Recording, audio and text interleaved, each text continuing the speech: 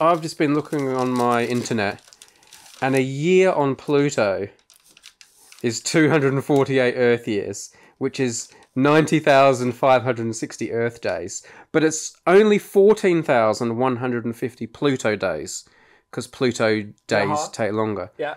So I'm assuming if you live on Pluto, there are 14,150 birthday options. Yeah. How many Plutonians need to be in a room until it's more likely than not that two of them have the same birth date? All right. Yeah, we can do that. 14,150 options for the birthday. Yep, on Pluto. Okay. So let's see, where we jump back to? Which equation do we need that will give it to us? So we can go, it's going to be wherever there's a 365, that's what's going to change. So if we go back to here, I write too much, don't I? So it's going to be there. This is the moment. This is the moment. This is the moment. Okay. So, on Pluto. So we've said, so I said it was the log 2, which is the 0.69 times that. So if we do this times 0.69, which I can estimate in a minute. I think you're allowed.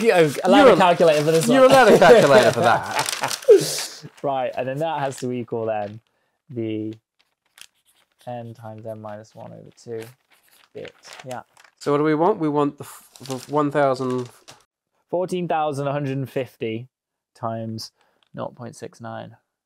14,150 times 0.69, yeah? Times 0.69. That's going to approximately. You're looking at 976. Let's go 9764. And then we need to double that. 19,528, I think, equals n squared minus n. All right, it's something like that. So basically, we've now, before we had the 506, that was the key number, it turned out, approximately anyway, for Earth.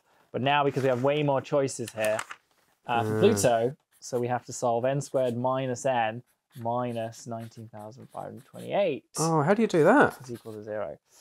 So what we need is two numbers that multiply together to give us this that are 1 apart.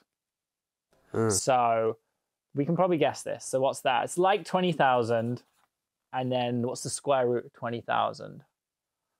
So that's going to be, is it like 1,400 maybe? You can use a calculator. Oh, scientific. All right. We need approximately the square root of 19,528. All right. So, I put an extra 0 on. I nearly had it. 140. No. Nearly had it. All right. So it's about 140. So I think then the answer is going to be around, give or take, it's going to be around 140. Okay, around 140 Plutonians in a room, I think. Okay. More than likely. You need a bigger party there then. Yeah. Work